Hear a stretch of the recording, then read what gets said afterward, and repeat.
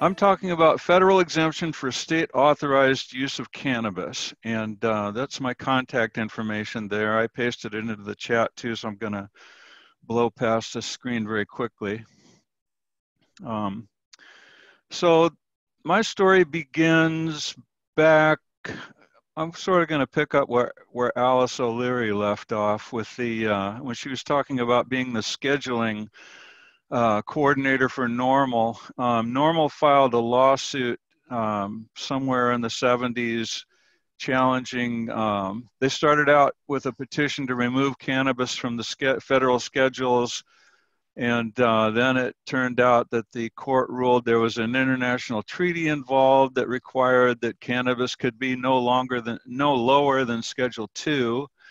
And so the whole argument became whether it should be Schedule 1 or Schedule 2. So while that was going on, Dr. Grinspoon in Massachusetts wanted to do some research on MDMA, and when the DEA got wind of that, they wanted to add MDMA to Schedule 1. So they had an argument about whether something with medical use could be in Schedule 1, and the court ruled that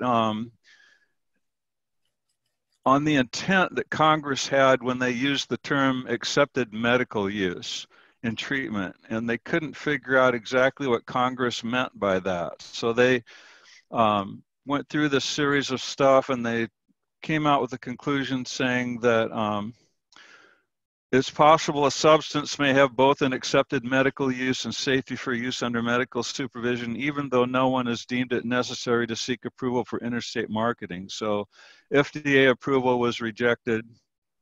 And they also went through a thing about whether accepted medical use means use accepted in every state, or whether it could just be in a single state, or how that would work. But they never did figure out what the word accepted meant. So that case got left, and then they never appealed it. So it just sat there. So I'm involved in the NORML scheduling petition, and this is the ruling from 1988.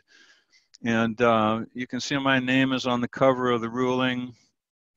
And the ruling was that marijuana should be transferred to Schedule 2, and that it was in its natural form is one of the safest therapeutically active substances known to man. So that went on to appeal. The DEA administrator rejected it, and then it went to appeal in 91, and this was Alice O'Leary's organization that sued the DEA. And the criteria for Schedule 1 is no currently accepted medical use. And then it says Schedule 2 says the drug has currently accepted medical use. So the whole case hinged on the salient concept distinguishing these two schedules is whether the drug has no currently accepted medical use. And this case turns on the appropriate definition and application of that phrase. So the court talks about, and this here is from 91. So the court starts out by talking about that Grinspoon case. And it said, in the Grinspoon case, the DEA came up with a set of criteria for determining accepted medical use that was rejected by that court because it was a carbon copy of the FDA licensing regulations. So they said, no, DEA doesn't know what accepted medical use is. Go back to the drawing board, come back again. So the DEA comes back again and says, well, they think it sees 8 criteria. Well, then the court says, well, they find that 3 of those are impossible to meet. So then they reject the DEA's second formulation of accepted medical use. And so then they go on and say, well, 3 of these 8 factors are impossible to meet. So then they said, okay, come back again. So the DEA comes back again in 92, and then it goes back to the appeal court in 94. And they come up with this 5-part test. And the court says, yeah, that looks okay. So the DEA says, well, marijuana doesn't meet these 5 criteria, so it has to stay in Schedule 1. So that ended that case in 94. The NORML filed that thing in 72, and I got involved in 85. And then here we are in 1994. And they lose. So the next thing I'm looking at is we come into 2006 and the US Supreme Court looks at a rule that the DEA tried to pull on Oregon, outlawing the use of controlled substances to assist in suicide. And the ruling there was that the DEA has rulemaking authority, but they don't have the authority to declare illegitimate a medical standard for care and treatment of patients that is specifically authorized under state law. So I looked at that and I said, well, that's medical marijuana right there. I mean, like, isn't medical marijuana a legitimate medical standard for care and treatment of patients that's authorized by a state law? So how in the world would the DEA have rulemaking authority to make that illegitimate? And people said, oh, well, that was Schedule II drugs, and so they were just prescribing them off-label. Since marijuana is in Schedule I, it's different. And I go, well, it's scheduled. It's a controlled substance. Like, what difference does it make if it's in Schedule I? And everybody said, well, it makes a difference. And I'm going, well, I don't see how it makes a difference. So anyway, I decided to challenge the Iowa Pharmacy Board over that. And so I said, you know, accepted medical use in a state is proof that it's accepted for medical use in the United States, and there isn't any greater evidence. So state law that says it's medicine, I mean, you can't, what are you going to go do? Ask a doctor if the state law is valid? That's ridiculous. State law determines the matter conclusively. So I filed with the pharmacy board and they refused to rule on my issue, and they held hearings on medical use in 2009, and then they determined that marijuana has medical use as a matter of science. And so I appealed saying, well, wait a minute, I didn't ask them to look at science. I said state law settles the matter. And the Iowa Supreme Court said, well, you actually won the case. They decided to reclassify marijuana, and so you can't appeal because you won. And so I lost the appeal, but they recommended rescheduling cannabis, which Iowa never did after that. So the next thing is I'm in the US Supreme Court in a scheduling case with Americans for Safe Access. And so they won't make the argument that state law determines the matter. So I filed my own appeal in that case in the US Supreme Court in 2013 and raised the issue that that 5-part test that the DEA formulated in 1992 is no longer valid as a matter of law because in 1996, a state accepted it. And of course, now we have 47 states that have accepted it. So it doesn't, that 5-part test can't be used by the DEA to invalidate state law, to nullify state law. There's a 10th Amendment to the US Constitution here. And so that 5-part test isn't valid anymore. Well, the US Supreme Court didn't hear my case here because I wasn't the petitioner, I was just an intervener. So that never got decided. So in 2017, I finally got my shot at it here in Iowa. We enacted our own medical cannabis law with cultivation and distribution. And so we had a situation in the state that I live in where I could make the argument that there was something legally significant about the state law. So the law that we enacted in 2017 allows us to manufacture any cannabinoid. So we're talking about cannabis extracts. And it is so that it allowed cultivation and extraction. It was called a medical cannabidiol program, I think, as a deception to keep it low profile, so people would think that it was a CBD only law. But you can clearly see here it says any pharmaceutical grade cannabinoid. So, and that is not what cannabidiol is. So you can see there's something really weird going on there. It was a deception just to sneak it in get the camel's nose under the tent. So it established a medical board, and it established that board would file an annual report every year, and it established over-the-counter sales beginning on December 1st of 2018. So in 2019, I said to myself, well, you can't decide that you want to challenge Schedule 1 if there's a way to avoid doing that. A court will not accept an argument that's not the best remedy. If you decided to use, if you wanted to nullify federal Schedule 1 and there was actually another way that you could get accepted medical use without nullifying Schedule 1, then you would have to take that least dramatic step. So here it is. Code of Federal Regulations has a section that allows for exemption. And so under that federal regulation, we filed a petition with the DEA to exempt our state cannabis law from the Federal Controlled Substances Act. And this is just page 1 of the thing. I'm not going to attach the whole thing, but it's based on the fact that we enacted the state law and it asked the DEA to give us an exemption for our state authorized medical cannabis. And then I presented that to legislators beginning in February or January or February. I took that petition that I filed with the DEA and started showing it to legislators at the state capitol building, which is that picture behind me there. And the Senate Judiciary Committee chair liked it, and so he held a subcommittee and put this amendment into the bill, and then the full committee put this amendment into this, an amendment to our Medical Marijuana Act. And the amendment said, this is in March of 2019, it said,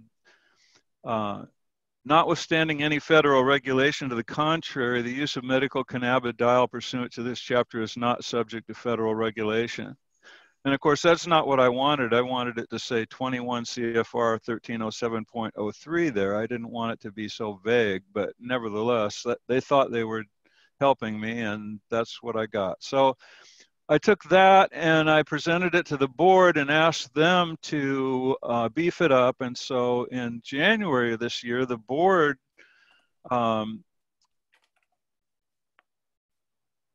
actually considered my request and approved it. And so the board said that the state should file for federal exemption. So they wanted to resolve the situation of children being denied the use of cannabis products at school because of drug-free workplace, federal drug law, and elderly people at healthcare facilities were being denied the use of this because of federal regulations. And so the board wanted to resolve those two situations for our patients by developing language to protect these facilities, which is impossible. It's a federal thing. It's not a state thing. So, or seeking exemption for Iowa's program from federal drug laws. So I went to the legislature and said, the only way that you're going to guarantee the use of cannabis in these schools and healthcare facilities is with a federal exemption. So then so both the House and Senate introduced amendments, and they contained this language here. So this is and it became law. So this was enacted into law this year in June of 2020, and it said, the Department of Public Health will request guarantees from the agencies of the federal government providing funding to educational and long-term care facilities that facilities with policies allowing patients to possess medical cannabis on the grounds of these facilities, consistent with our medical cannabis law, or allowing staff to administer cannabidiol, shall not lose eligibility for any federal funding.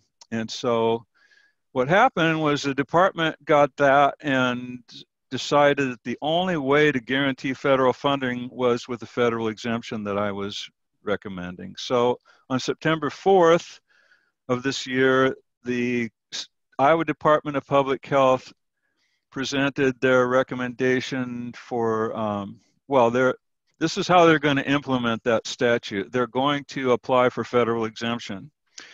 So this just kind of lays out the reasons for it over here on the left. And then On the right, there's this section of the law that we just enacted about the healthcare facilities, and then right below it is the federal exemption language that I asked them to implement. So they're going to do that, and they're going to present that to the board this Friday. The initial draft of this will be presented to the board on Friday, and we'll all get to look at it and review it and determine what we want to do with it. So there is also an existing federal exemption for the Native American Church, and this has existed since 1970. So this is the only exemption that you'll find, and it is a broad exemption. It says the listing of peyote as a controlled substance in Schedule 1 does not apply to the non-drug use of peyote and bona fide religious ceremonies of the Native American Church. And members of the church using peyote are exempt from registration. So basically what I'm saying is that the listing of cannabis as a controlled substance does not apply to the non-drug use of cannabis if it's authorized by state law, and any citizen of that state so using cannabis is exempt from federal registration. So the thing here is that you've got a federal administrative agency,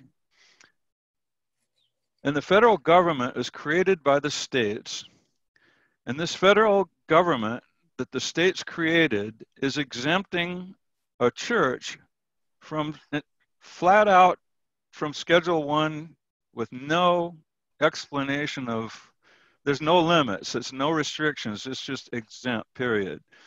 So if the federal government, if the states created a federal government that has the power to exempt a church from the federal drug law, it can certainly exempt a state from the federal drug law. There's a 10th Amendment. If the church was required by the First Amendment, well, then the state would be required by the 10th Amendment. I mean, these are constitutional rights that, and I don't know that this religious exemption is because of the First Amendment. It doesn't say, but you could assume. So that is my presentation, and I can go back to stop screen sharing here somehow. Oh, here it is. Good Lord. So there we go. Right on. Thanks, Carl. Yeah. Look at that, and I'm just a minute over. Sounds pretty straightforward. I think it was section 29 or section 31 that spoke about the federal funding, and I was hoping that everyone kind of understood how that might apply, you know, with university research or, you know, we have one issue. Yeah. Let me share my screen again.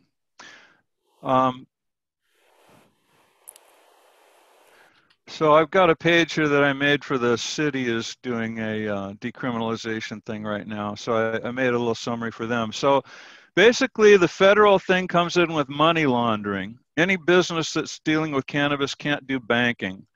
There's a federal tax penalty, 280E, that it says they can't take business deductions. They can be sued for racketeering, and that includes a private right of action. Anyone can bring a suit against any one of these distribution or grow facilities for racketeering. There's the drug-free workplace thing I just referred to with the schools and the health care. There's even a death penalty based on quantity alone. The government's never used it, but it's on the books. And then just while all this is going on, the Congressional Research Service just did a thing on educational institutions, tax, banking, research. So these are all the different things that are impacted by the federal, by the claim that state law on its face does not provide an exemption from federal scheduling. In fact, the state law does create an exemption from federal scheduling. It's just nobody will say so. It's like the emperor's new clothes or something. It's a state right. We're not asking the federal government for an exemption. We're saying we are exempt and we want you to acknowledge it in writing.